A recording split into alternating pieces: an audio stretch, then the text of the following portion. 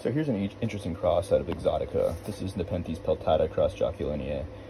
You know, I took a chance on this one in the fall 2022 import from Red Leaf, thinking that it sounded really cool. And since I had kind of an affinity for jacquelineae crosses, I figured that this would be a really interesting one with the squat kind of urn-shaped peltata crossed with jacquelineae, which I think, you know, when bred well, jacquelineae crosses are some of the nicest out there.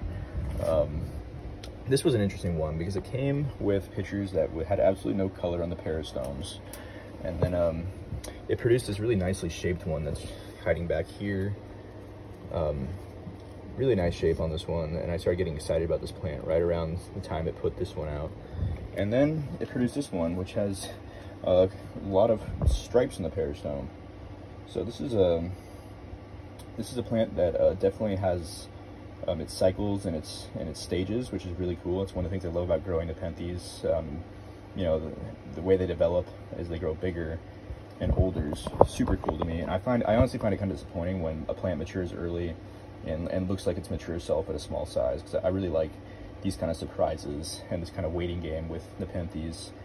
It also has this really cool trait. It produces a lot of nectar, almost exudate, on the underside of the lid on its pitchers. That pitcher had that too. So that's very interesting. It has a thick syrupy liquid, just like jacquelineae. And you know, I've got some other cool stuff that's kind of relevant to this plant in the greenhouse. I have Nepenthes peltata right here.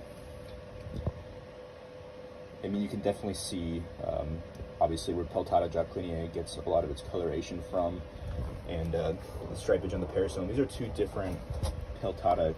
I think they're two different clones. They're two different grexes. That said, I'm kind of wondering if this 4025 is the same a clone as this 3464. That is from a microcrop. Anyway, this isn't about peltata, but just to kind of compare similar plants. And here's jacquelineae with its one little pitcher right now. But it'll have a few more, and you can, obviously, you know, it's very obvious where you know, peltata gets, where the peltata jacquelineae gets traits from this plant. I always like a plant that has two kind of dominant parents in it. Peltata is a very dominant parent in hybrids, and so is jacquelineae. So this one I thought was very intriguing. And here's another plant that's similar. This is Raja jacquelineae, which is it's a very small pitcher plant at the moment, and I don't mind if it stays that way. I really like these little red gem-like pitchers, and the jacquelineae is very evident here as well. And I really have high expectations for this one too, and hopefully this will have enough pictures on it at some point to do a spotlight on this one. This is one of the only individuals left in cultivation from the Grex released by Jeremiah Harris back in probably the mid-2010s. And when I say that, I mean there's probably 15 out there or so. But anyway, peltata jacquelineae, Exotica plants.